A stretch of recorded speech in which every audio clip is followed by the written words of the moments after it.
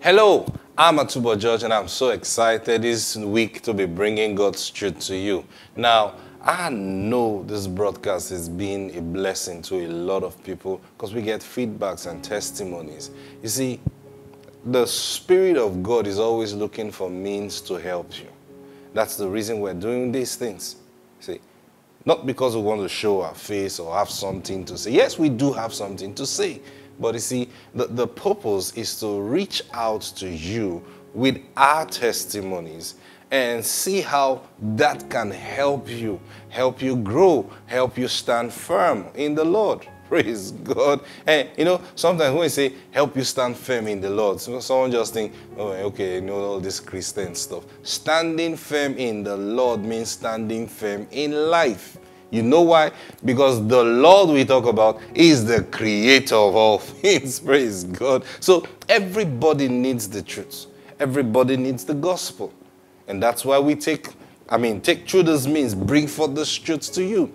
So when you're listening to this broadcast, listen to it with the same faith that we give it out. Praise God. How? We believe God for words to give out.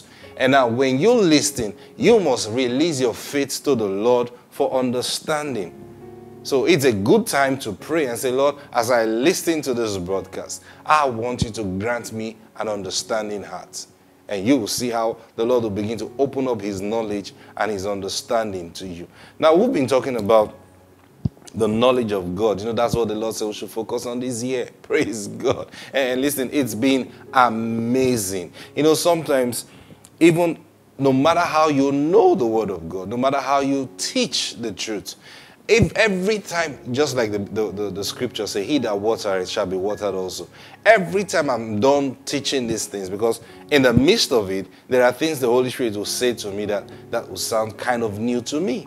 But by faith, I even go ahead to teach it, because I know the voice that is speaking. See, so I teach it, but then I go back and say, Lord, that thing I said today, it's quite new.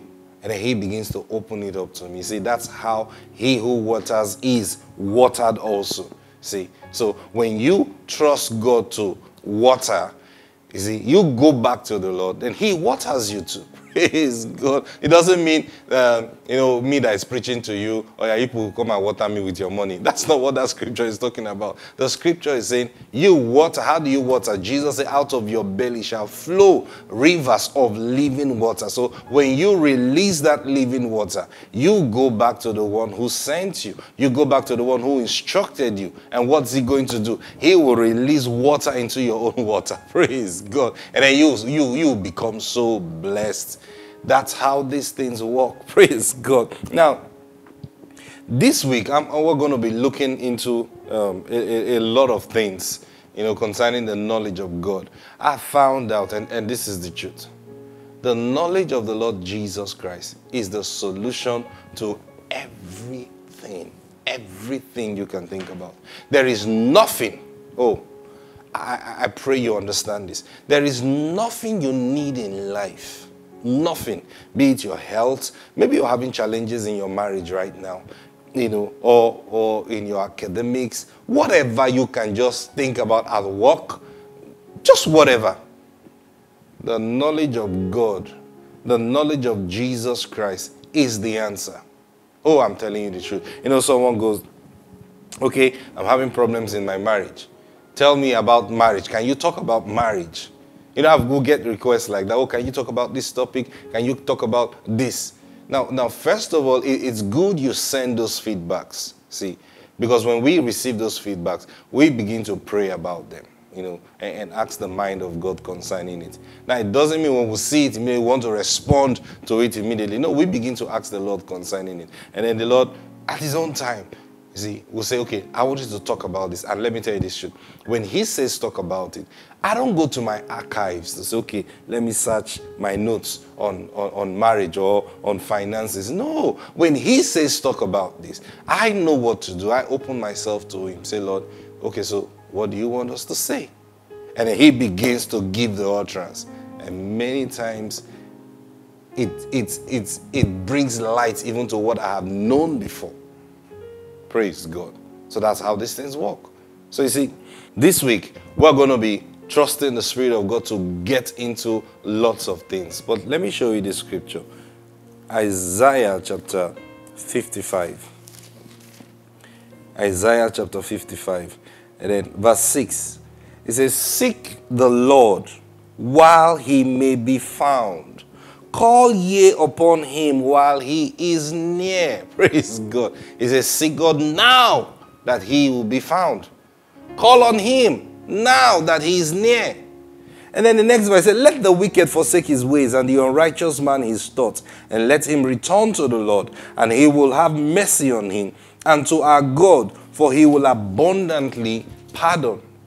For my thoughts are not your thoughts, neither are your ways my ways, saith the Lord. For as the heavens are higher than the earth, so are my ways higher than your ways, and my thoughts than your thoughts. Praise God. This is the truth. God's thoughts are higher than our thoughts.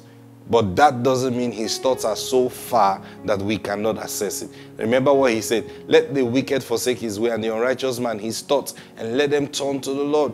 Why? To learn his thoughts, to learn his ways. Praise God. And that's what we're doing when we talk about the knowledge of God. We are getting in line with his thoughts and his ways. Praise God. I know this week is going to be a great one. Just follow me. Don't miss any broadcast this week, because I've got to stop here right now. Praise God. Listen, have a blessed day today. And let the Spirit of God carry you by himself and bring you into your inheritance. In Jesus' name, amen. Bye-bye.